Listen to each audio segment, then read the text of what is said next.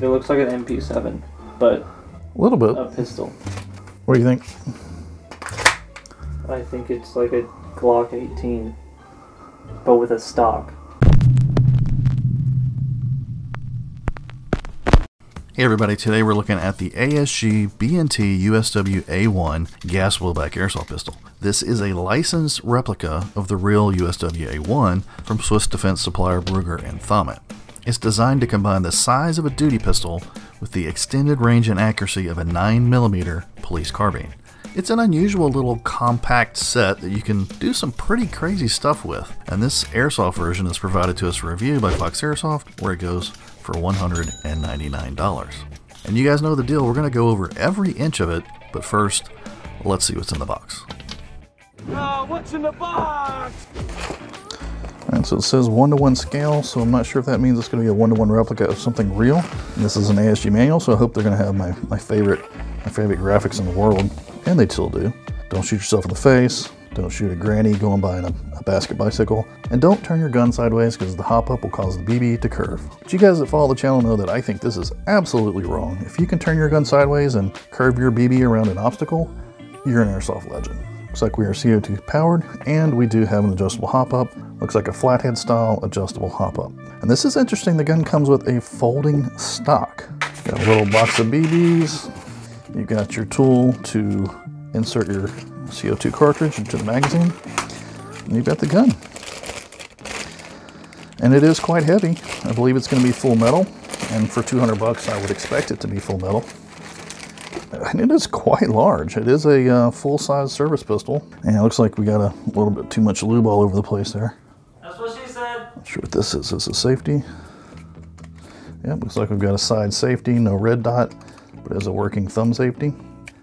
Slide locks back on the last shot. Easily reachable slide release with your thumb. Got your little B&T trades right there. It's like 9x19mm. I guess maybe, again, we'll have to look this up, and maybe this is a replica of a real gun. 4-slot underside tactical Picatinny rail. Top's actually got a little piece of pick rail up here up top as well if you want to put an optic on top of this sucker, which I guess you could since it's got a folding stock. I guess that's our release. Stock folds back. Interesting. That's a tight fit. That's a tight fit. That's what she said. It'd be hard to shoulder the sucker and get any type of leverage, but I guess on a CQB setting it might be kind of neat. A button right here that will let you fold the stock back. Yeah, it's pretty cool. I'm looking forward to putting this guy through the paces. Alright guys, as we said, this is a real 1-to-1 replica, and it's considered a PDW. It's a semi-auto gas blowback with a metal frame, a metal slide, and it only weighs 2 pounds and 2 ounces. With the combination of the 14mm threaded outer barrel, the small Picatinny optics mount, and the tactical Picatinny rail underneath for tac lights and lasers and such, this thing is very customizable with accessories. You've got grip serrations at the front of the slide, B&T trays on the left, side thumb safety, and the USW-A1 takes CZ75 SP01 Shadow and Shadow 2 magazines, so you can power it with CO2 or green gas depending on your mag. Now it comes with a 26-round double stacking CO2 magazine. You can pick up extras for 30 bucks, or you can pick up a green gas version for 30 bucks as well.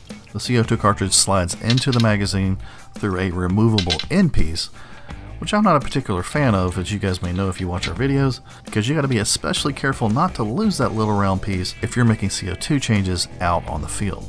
It also has a small little locking folding stock with a spring assisted opener. Then there's a button right under the back to release it and close it again. Inside you've got a flathead style adjustable hop up with a bucking and barrel that are Tokyo Marui compatible. Now this sucker advertises 300 to 350 feet per second with .2 gram BBs, so let's go see how it performs right now. Is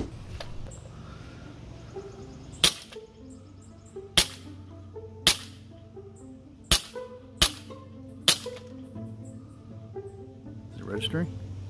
Yeah.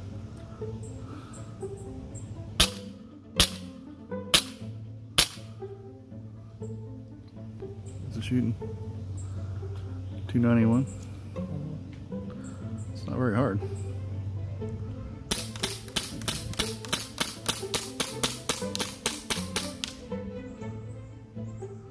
What are you doing, machine? What the f are you doing?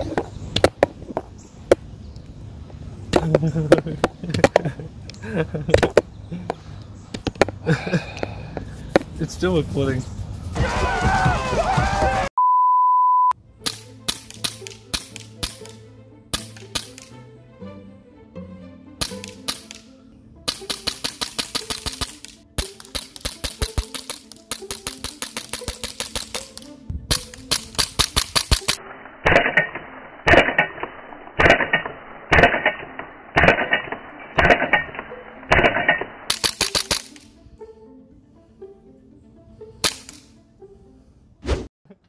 Alright, so this little PDW style concoction is a little bizarre, but it performs pretty darn good. It performs like an above average airsoft pistol.